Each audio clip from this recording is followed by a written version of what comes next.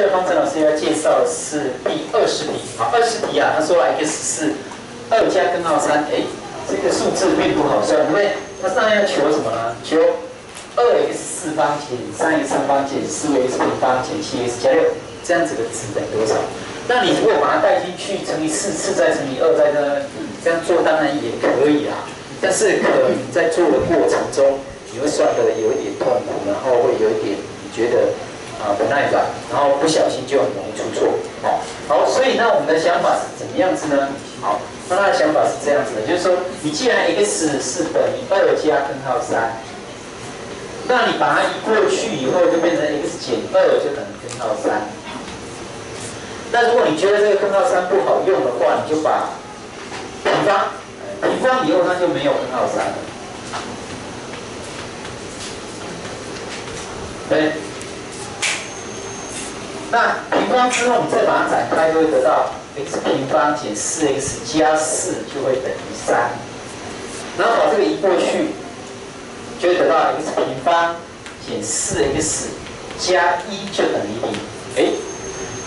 那很方便的就是说，这个式子如果你可以把它写成 x 平方减4x 加1再乘上一个3，再加上余式。那因为这个等于0嘛，当 x 等于2加根号3的时候，这个会等于0。好，所以 x 等于2加根号3带进去，这个就是0了。乘以这个当然就是0。所以你只要算这个常数，余式的部分就好。那用2次去除它的余式，最多就是 ax 加 b 嘛，对不对？那你的 x 用2加根号3把它带进来，乘以 a 加 b， 算一算就好了。好，所以用这样的方法就会很简单。所以你现在的方法就是很简单哦，就直接用常除法就可以了。好，这个分离系数2减3减15减7加6，然后常除法是1减4加1，这个都没有缺项所以你就不用补名，对不对？所以就用2减乘起来2减8加2。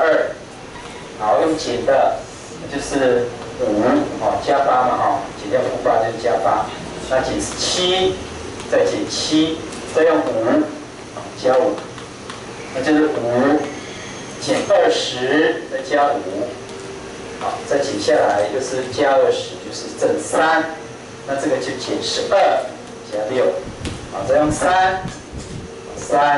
减12，怎么那么好？加上3。相减下来就是3，好，所以你就发现说，这个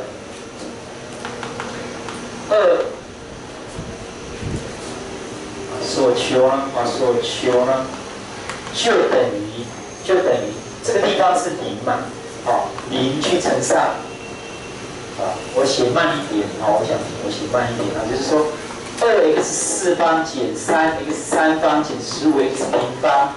减7x 加6，它可以写成 x 平方减4x 加1，再乘上2x 平方加5x 加3。